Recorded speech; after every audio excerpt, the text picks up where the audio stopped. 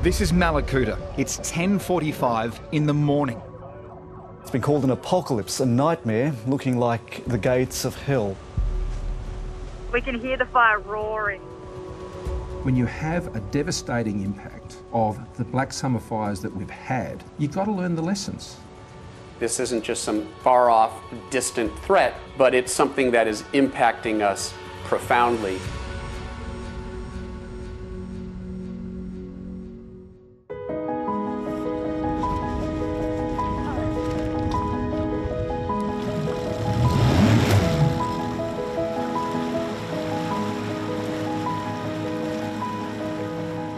Malakuta is just beautiful, all these beautiful animals and birds and native creatures and native plants. It will just amaze you that you live in such a beautiful place. In 2019, 10-year-old Matisse Turner's parents woke her in the middle of the night to flee a firestorm bearing down on her Victorian hometown of Malakuta.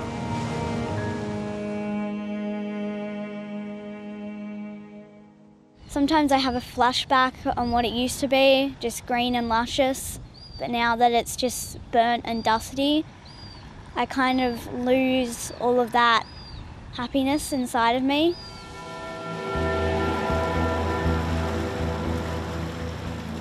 The trauma of the fires here runs deep for Jan Gilbert, who lost her home.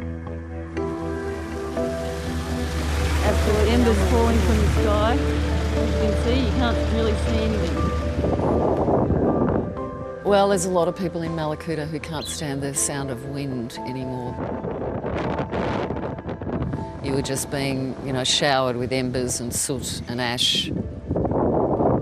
This incredibly red sky and this howling wind that is just, rushing past your ears.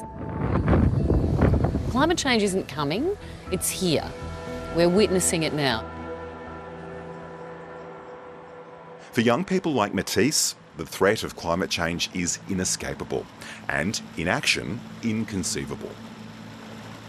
I don't think adults really understand how important this earth is because I don't think they really care that much. So they just think they can do whatever they want for it and leave for other people to save it.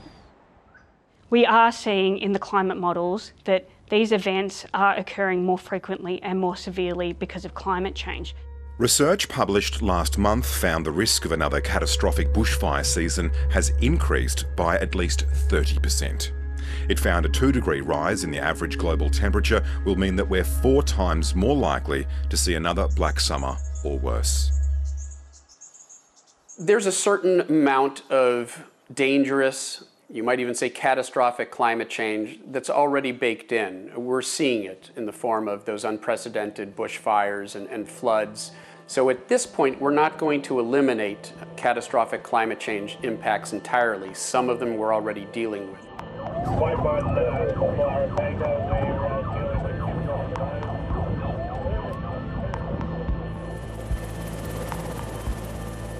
The ADF has transported doctors and other medical professionals by helicopter to Malakuta, while another evacuation by sea was completed by HMS Choules.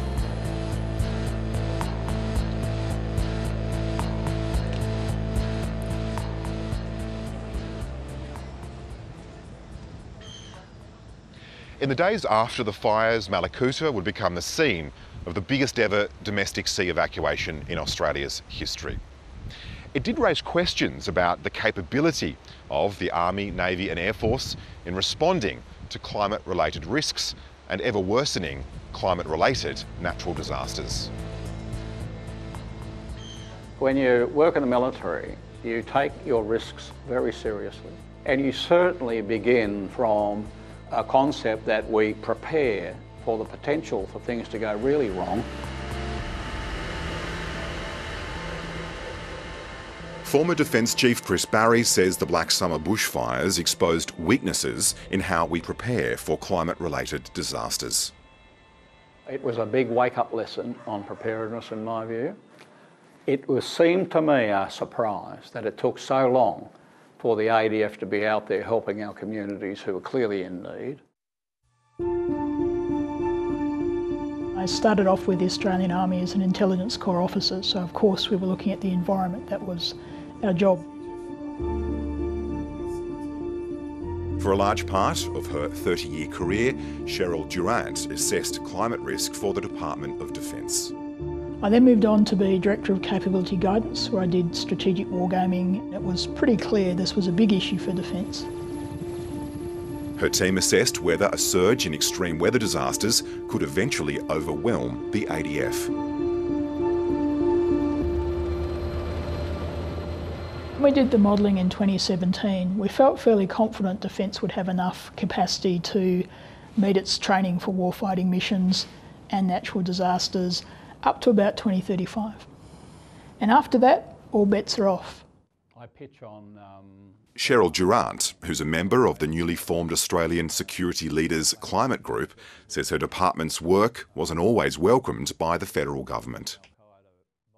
On many occasions we were instructed, don't call it climate change because that's politically unacceptable, which to me was one of the most abhorrent things I encountered in the public service. We were basically told, don't go there because of the politicisation of the issue in Australia.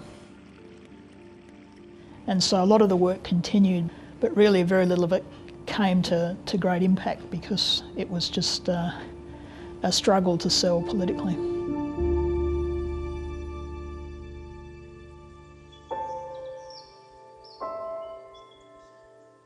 A friend rang up and said, I hate to tell you this, but the house isn't there anymore. Yeah. In Malakuta, construction on Libby Gregg's new energy-efficient home has finally been completed. Today, she's moving in. Do you think people's views about climate change have changed after the Black Summer bushfires here in Malakuta?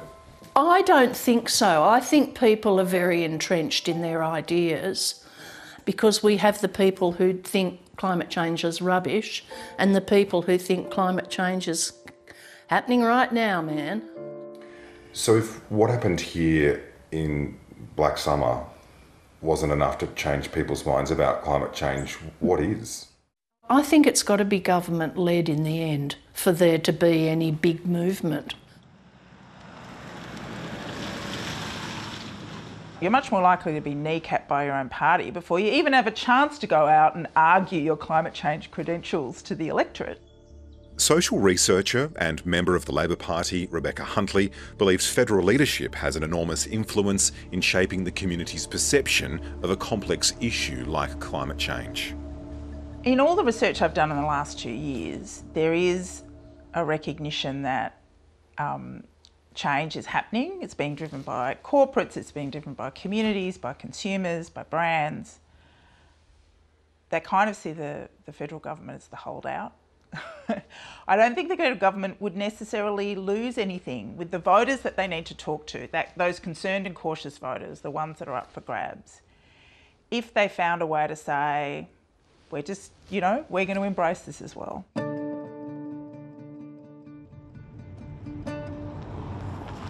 My position has always been about the idea, which is a conservative idea, that we should leave our planet to our kids better than we found it.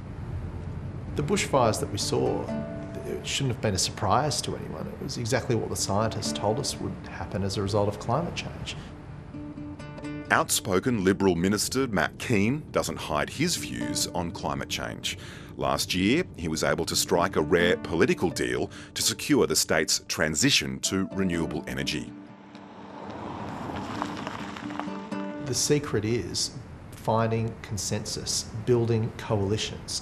So for the National Party, for example, it was about jobs and investment into the bush. For Liberals, it was about lower electricity prices and economic growth. For the Labor Party, it was the environment, it was the moral argument. And for the Greens, it was also about future economies and the future of our environment.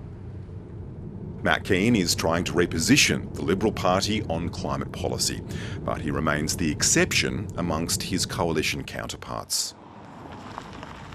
I'm a member of the State Parliament, but what I will say is that every state and territory in Australia has the same vision.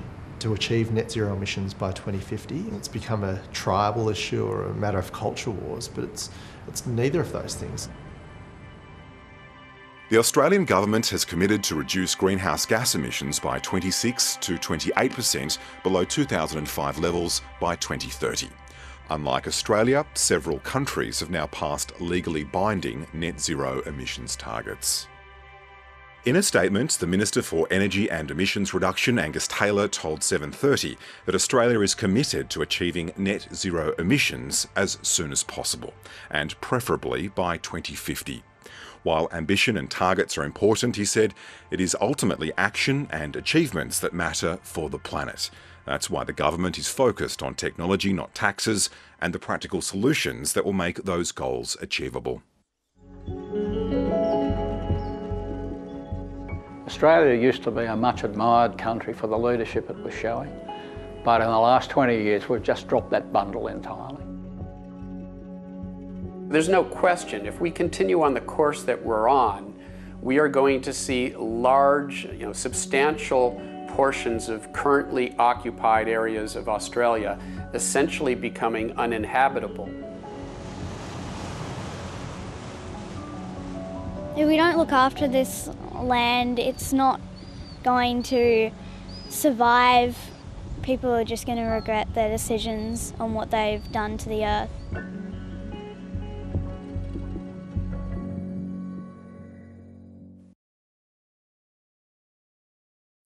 Hi, I'm Lee Sales. Thanks for watching this story. If you'd like to watch more of 730's stories, they are on the left of your screen. And tap on the button below to subscribe and get the latest from ABC News.